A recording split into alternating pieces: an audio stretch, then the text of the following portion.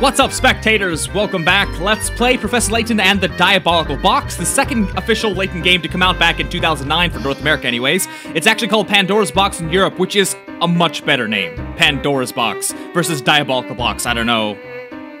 Whatever. Anyways. Let's see which save files this... Oh, hold on. Actually, go back. Can I go back? No? Can't do that? Okay. I did want to see the other save files, but I guess I can do that later. There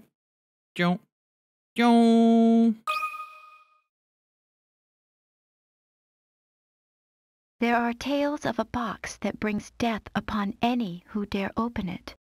Tell me, do you think those rumors could be true? That is pretty diabolical.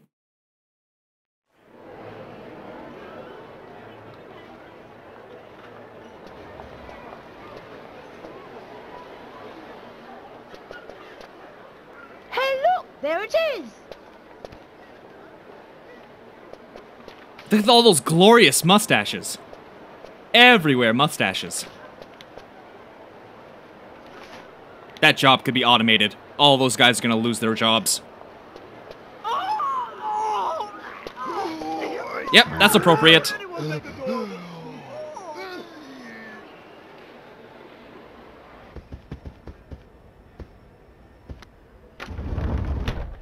Now this is what I call deluxe. Just look at this room.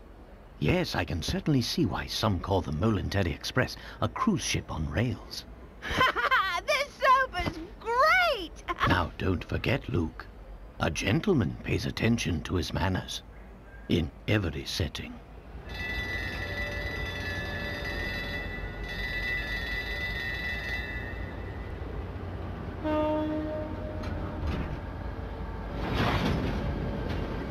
This whole thing is gonna take place on this train. I bet you.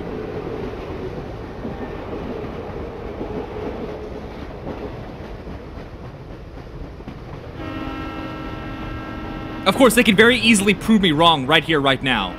By just, not landing, but...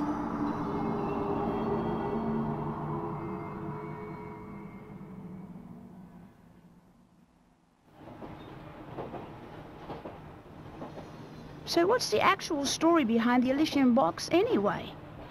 All who open it die, huh? Sounds awfully fishy to me. Perhaps so.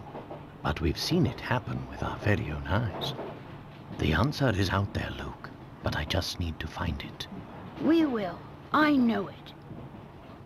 The truth is out there, Scully.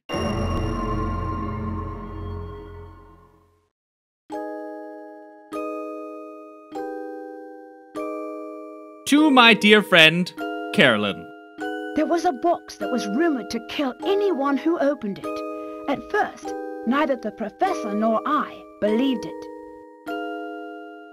But all that changed with the arrival of a single letter. A few days earlier. Luke, have a look here. Oh, what's that, Professor? It's a letter from my dear friend and mentor, Dr. Andrew Schrader. Is everything all right? My dear Herschel, knowing you, I imagine you've already heard of the relic known as the Elysian Box. This strange antique is infamous for killing anyone who opens it. Truth be told, I'm a bit dubious of the box's murderous reputation, but you know how I am. Once something piques my interest, I simply must get to the bottom of it. That's why I'm pleased as punch to tell you that the elusive item is finally in my possession. What's more, I believe I'm on the cusp of unraveling a great mystery tied to this box. For the moment, let's just say I have a theory, though I haven't been able to prove it yet. Initially, it was my intention to finish my research before daring to open its lid. But I must confess that my curiosity is simply overpowering. In the unlikely event that anything should happen to me, please finish the work I've started here. Your friend, Andrew Schrader. In case I die, please According to the do my job postcard, for me. this Drop letter everything was you're sent doing. 2 days ago. We should go pay the doctor a visit. I just can't shake the feeling that something awful has happened. Well, your intuition's usually spot on. I say we head out right away. Elysian Box. The Elysian Box is an antique said to bring death upon any who dare open its lid, according to rumors. A box has already claimed many lives and is feared in many parts of the world. Could this strange item truly exist? Luke, before we go, would you be so kind as to fetch my car keys? They're in one of the drawers in that desk. No doubt with a puzzle. If there's something you wish to inspect, Luke, simply give it a tap.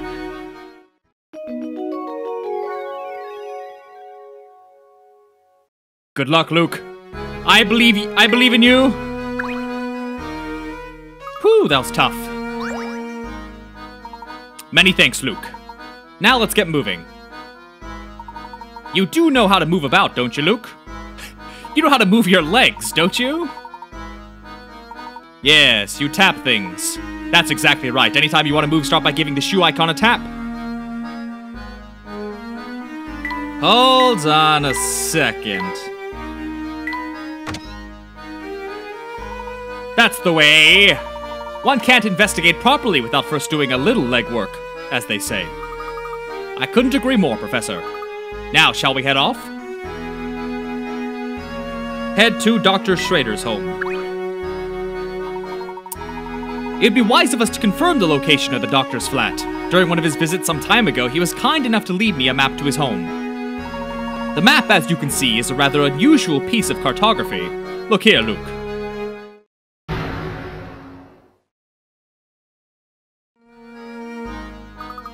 How clever! The map itself is a puzzle. Do you mind if I take a crack at it? I just know I can solve this one. Boo-da-boo. In the map to Dr. Schrader's home, several pieces in the center have been cut out. Restore the map by inserting the missing pieces in the correct spots. Touch a piece with your stylus to grab it, then slide your stylus to move the selected piece across the screen. You can't rotate the pieces.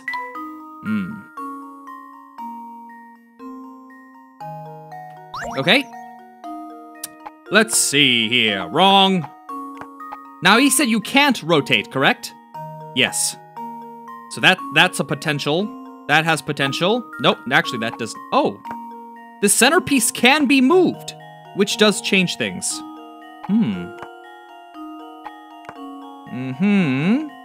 That doesn't quite fit. That does.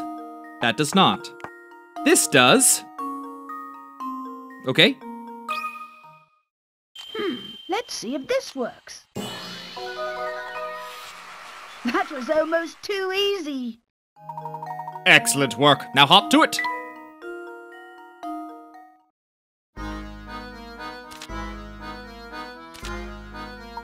Excellent. With our destination confirmed, we're ready to pay the doctor a visit. Come now.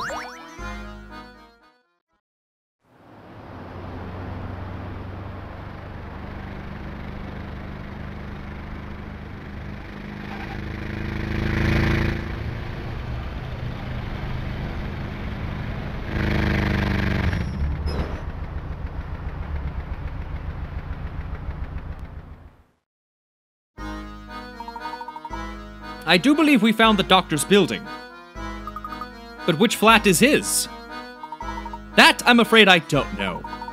But thinking on it now, the letter I received did mention something about this place. Boo-da-boo! Okay, in the morning I often awaken to the sound of music drifting in from a nearby flat. Looking out, I spy a flag fluttering gently outside my window. Take a single sip of my tea and turn my attention to the morning sun. Not many flats in London have a view of the sunrise anymore, you know. Okay. So, let's see here. There are 3 flags. So it could either be, let's see, either be this one. I suppose it could be one of these as well.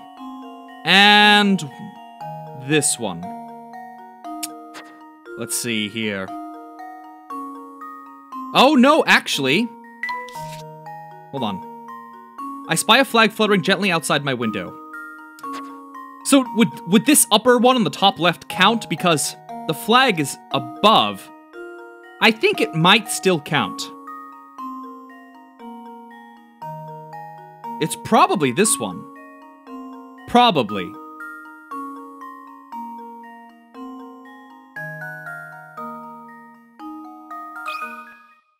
Consider this puzzle solved. A true gentleman leaves no puzzle unsolved. Now that you know where it is, head for the doctor's home. Unless I'm mistaken, I think we found the right flat. Follow me, Luke. Oh, I nearly forgot. Before we leave, let's review how to use this trunk. To open the trunk, just tap the icon in the upper right corner of the screen. Inside, there's all sorts of helpful information filed away under different icons. Touch an icon to use it. And to save the progress we've made during our investigation, just tap the icon marked save. This icon is the puzzle index. Tap it to view all puzzles we've encountered thus far. Solve puzzles are marked with a check, and those we've yet to finish are blank. Puzzles we've already finished can be replayed by selecting them from this screen. Also, the index shows the locations of unsolved puzzles we've tried so that we may revisit them. Tap the journal icon to display my personal notes of the key story events. Now that we got that out of the way. So whenever you need to access the trunk, just give it a tap. What you want? Hello there, mister. Never seen you around here before. Want to hear something useful? Check it out. See that mailbox right over there? Try tapping on it.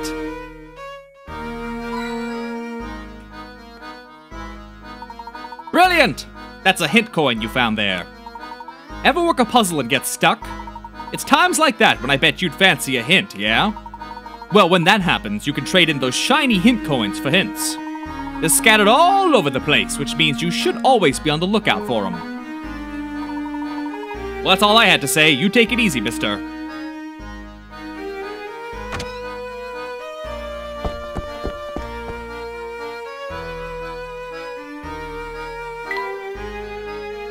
Looking for some hint coins here.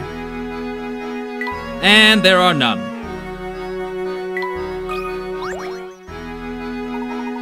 This is Dr. Schrader's flat, I'm sure of it. Andrew, are you home? It's Professor Layton. Are you there? Doctor? I don't hear anyone in there, Professor. What if he's... There's no time for speculation now, Luke. We must get this door open immediately. It seems to be locked from the inside. But without a key, there's no way to get in. Here, use this lockpick. It's for, the door puzzle. Yes, Luke, yes. You do it. I don't want to do it. You should do it. Get your fingerprints all over there. In my haste, I forgot about these keys the doctor included in his letter. Oh. Okay, or that. Quick, Professor, let me try them on the door. That's strange. It doesn't seem like any of these keys work on the lock. Luke, don't you see? Dr. Schrader has set before us yet another puzzle to solve. You know, if this was time sensitive and he was dying right now, we would have died because of his puzzles. Good job, Schrader. Which key opens the door? As you might expect, the key won't open the door if its shape won't let it pass through the keyhole. Use your stylus to fit keys to the lock. Examine each key carefully and use your stylus to move in the keys to find the one that fits into the lock.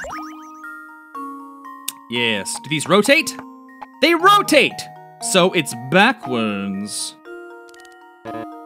Not quite. If I just... And what if I... I knew it'd be something weird. That was almost too easy. That's right. Did it take you a while to figure out that the portion of the key resembling the grip was actually the part that fit the keyhole? Answers can often be found in the most unlikely of places.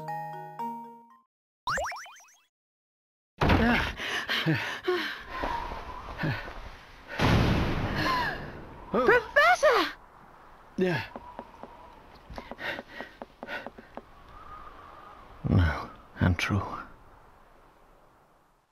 Avenge me! How could this have happened?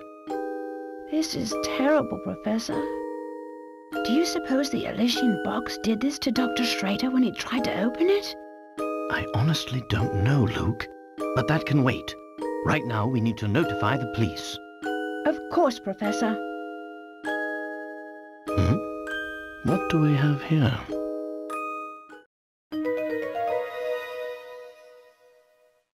A train ticket for the Moulintary Express. Now, this is strange. Look, there's no destination written on this ticket. Have you ever seen a train ticket that didn't say where it was taking you? Yes, very strange indeed.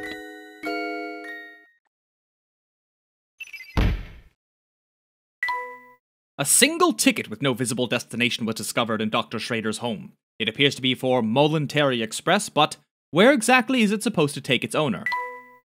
To hell!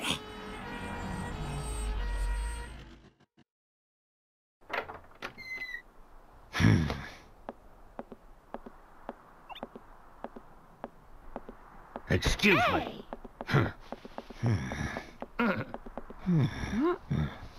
Massage. Hey, you! Well, Inspector Chelmey's the name. You two found the body, did you?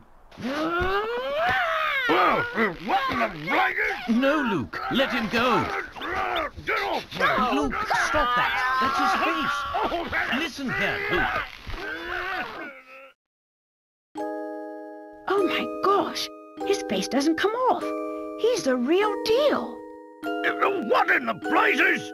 That's my face, not some piece of taffy. I'm so sorry, sir. I didn't mean it. I was sure we had another imposter on our hands. What in the world is this child talking about? I swear, young ones these days have no manners. My apologies for the confusion. Allow me to introduce myself. My name is Layton. I'm a professor of archaeology at Gressenheller University. And I'm his apprentice, Luke. Interesting. So if I understand correctly, you keep a child around as an apprentice, do you? Not at all, sir. In truth, he's... Professor Layton's apprentice, like I said. Well, it's really none of my concern. I have a crime scene that needs my attention. Clear a path, will you? But of course. Luke, not a word about that ticket to the authorities, all right? Ooh, lying to the police? You got it, Professor. I like where this is going. Yes. Let's see. What do we have here? A murder? Or was the crime self-inflicted? Inspector, I should tell you that the door was locked before Luke and I came in. I see. So this door, the sole entry point in and out of this 8th floor flat, was shut tight. Then the doctor was holed up in here, completely apart from the outside world, yes? That being the case... Yes, I'm sure of it. The old gent must have suffered a heart attack. What? How did you come to that conclusion, sir? Use your noodle, laddie. What other explanation could there be? Open shut case, Johnson. It's true that the flat is on the 8th floor and that the door was locked, Inspector. Still, I'd hesitate to say that this room was completely closed off from the outside. Is that so? Please elaborate. Isn't it obvious? There's something quite unusual about our crime scene that's been overlooked. Eh? It's as plain as the nose on your face, Inspector. I suppose you academics think your fancy degrees prepare you to play detective, eh? I tell you, nowadays, it seems like everybody and their mum thinks they can do my job. Now, as I was saying, the cause of death was heart failure, plain and simple.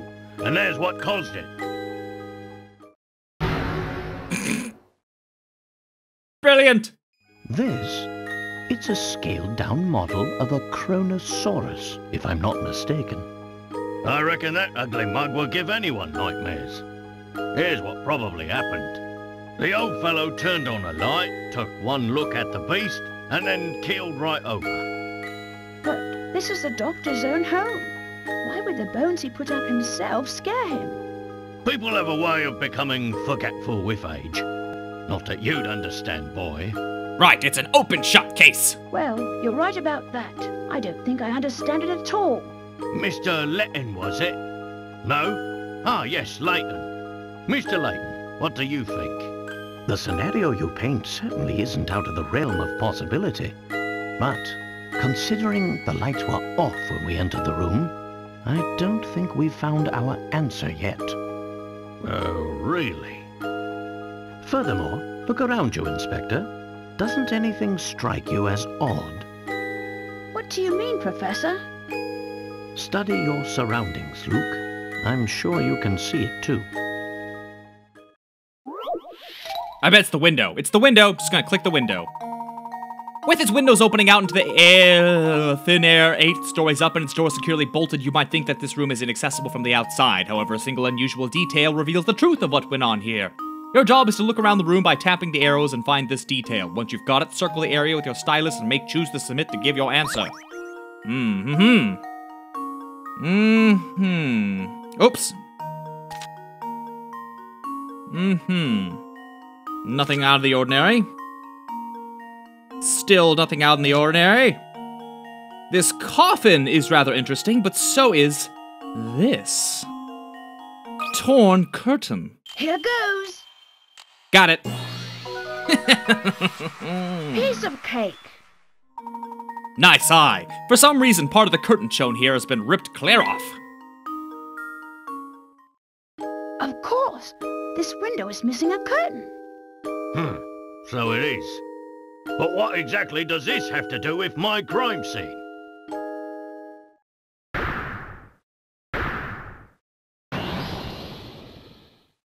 It means someone exited the building through this window, and I'll bet he's our culprit.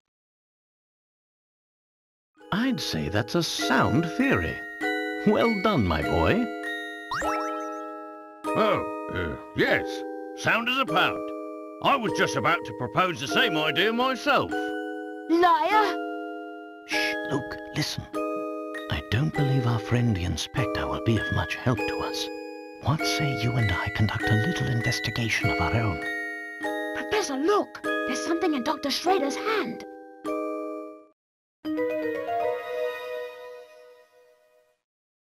It's an old photograph, but it's been torn into so many pieces, I can't make out the original image.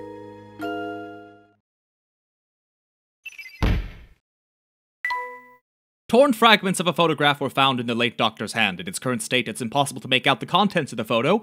What could it be depicting? Hey, what's the big idea? You can't just point evidence in a crime scene. Get your hands off that... what is this anyway? Not that it matters. I'll be holding on to that.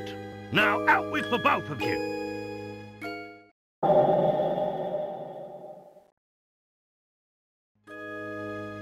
Ah, but we're not done!